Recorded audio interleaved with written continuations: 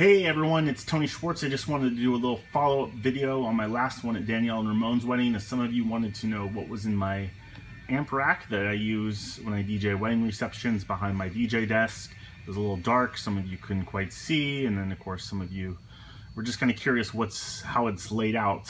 So here's that video, and at the top of my amp rack I put my DMX lighting computer, my MacBook Pro. I run Schwartz Show Express. And then when we flip this amp rack around, you'll see kind of the connections in the back and how that looks. As we go down the rack, first we start with a vent blink panel, and then we get to my Furman power conditioner. Below that, I put my Sennheiser AASA1 antenna splitter, and then I run 4 wireless microphone systems just because it gives me a lot of options. Sometimes I might run 1 mic for myself and then 2 mics for my toasters, or I may have someone doing a live song performance with the acoustic guitar. They need to sing, so we can set that up. We have body packs and handheld microphones.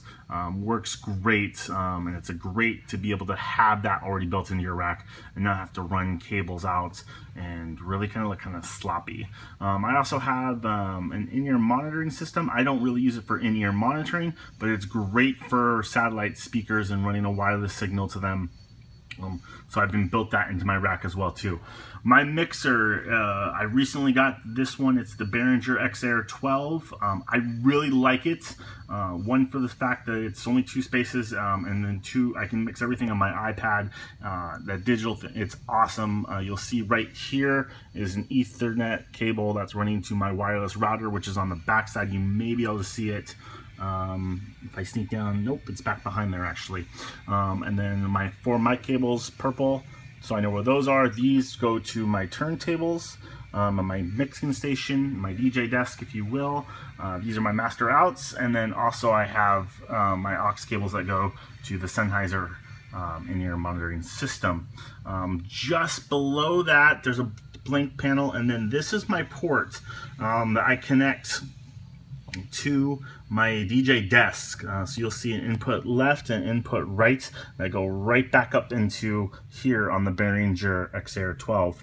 And then you'll also see over here this PowerCon out, which connects right to my DJ desk, so there's power there. And then you'll see one more below that, Furman power conditioner, and that's set up at the bottom of the desk. And then the last step is my drawer, which has my microphones, a bunch of batteries, and then my in-ear monitoring systems are currently in here. My body packs are in my ceremony rack, which we'll show in another video. This is a really cool drawer. I believe it's by Gator. Keeps everything nice and neat, easy to find, and I just really like it. I found it on Amazon. I'll put a link down in the description below. I really like this rack. It's tight, compact, organized, and I have another one for my ceremony rack as well too. Let's flip this around real quick so I can show you the back side of my rack.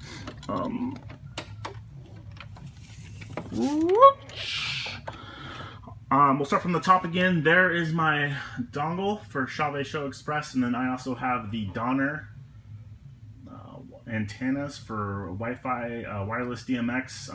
I got those recently. I also have the battery powered antennas that you plug into the back of, for example, my Schwartz Rogue R2s.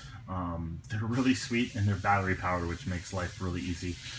Cables coming out of the back of that power conditioner on the back end. A ventilated panel. I know you can't see the vents in it, but trust me, it is. There is my dual band Netgear router. I only run the 5 gigahertz band. I took out the 2.4 as there's already enough conflict in the hotels and different rooms I'm doing with their own Wi-Fi. No one's really running on the 5, so that's mine. And then this is the last thing you'll see before the last ventilated panel. This is actually my ports where I have my power in and my mains out, so I can run to my speakers. Keeps everything very clean. Back behind, I love the PowerCon connections. And then the cool part is I have 2 power ins for the 2 different power conditioners, and I can run it either way. If I need a lot of power, I'll run 120 amp circuit to the top one and one to the bottom. If I don't need as much power and I just want to power everything up, I have this little PowerCon cable that comes out right here runs all the way down and runs right up to the next one. And then I have a few more PowerCon out receptacles that are coming still. I didn't order enough. I ordered a couple more and it's not here, but I will get those next week and I'll add those in, and then I'll have plenty of power out options. And it's really custom, and it allows me to do whatever I need to do for different shows. It's expensive a little bit, but it's worth it, and it keeps the entire system is very clean. I can roll this in and set it up, and it's vastly improved my setup time. So again, this is my amp rack that you guys saw in Danielle and Ramon's video, the last video I posted on my YouTube accounts. If you guys have any questions, feel free to write them in the comments below. I will be happy to answer them. I answer all the comments and questions that I get. And then, of course, make sure you guys like this video, share it if you want to, and subscribe to my channel. I'm going to crank out a ton of video content for you guys on YouTube. It's become kind of my new focus in addition to my blog. So I'll put all those links down in my description. And again, if you have any comments or questions, just let me know. I'll be more than happy to answer those. Thanks for checking this out. My name is Tony Schwartz, and I'll see you guys soon.